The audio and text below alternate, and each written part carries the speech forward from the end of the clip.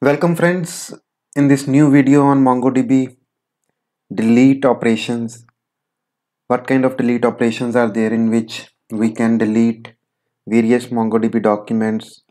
Can we delete multiple documents in one attempt? Right? How many documents? Is there any limit in that? All of that we are going to discuss in this video. I'll also show you demos. This is the same students record scenario which we have been discussing since past videos, so I will not discuss this in this video. So you can refer my previous videos for a detailed discussion about this students record scenario. These are the delete methods which are available in MongoDB. Just like we have had different methods for update, here also we have different methods for delete, like delete one, delete many, and remove. Right, so delete one, as the name signifies, that it deletes one document from a collection. So if I talk about example here, it is students collection and it is trying to delete a student where student ID is 19.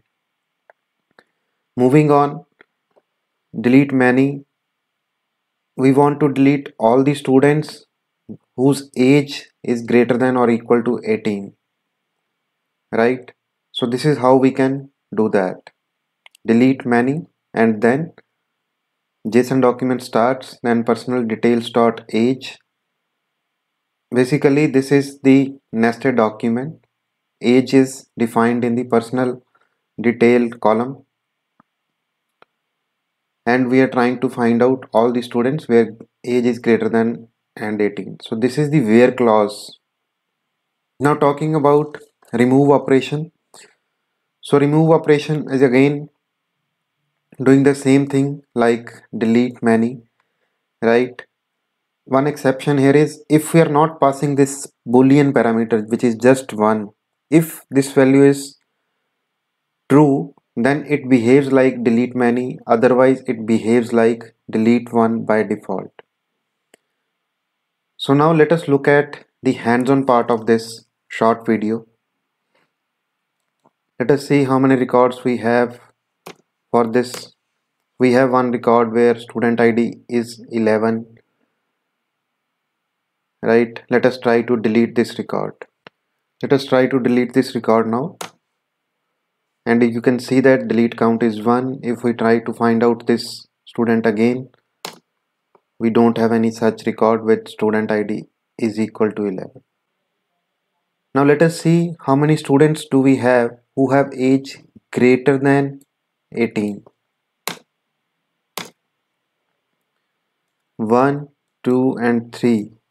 Now let us replace this find with delete many operator and see how many records have been deleted.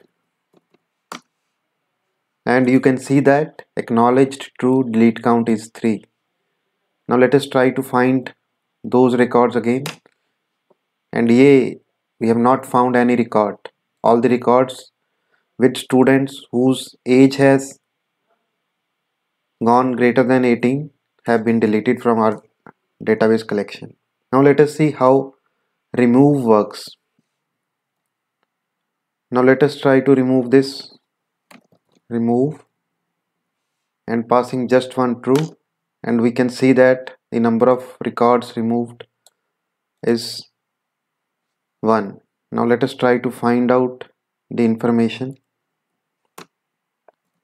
How many records do we have now in our system? Count. Now there are 3 records. One has been deleted. Before that there were 4 records.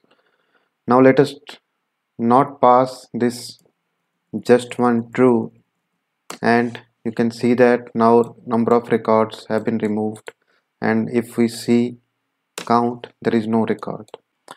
This is how we can use delete functions to delete various documents or one document based upon given criteria from a MongoDB collection. Let us switch back to slides now.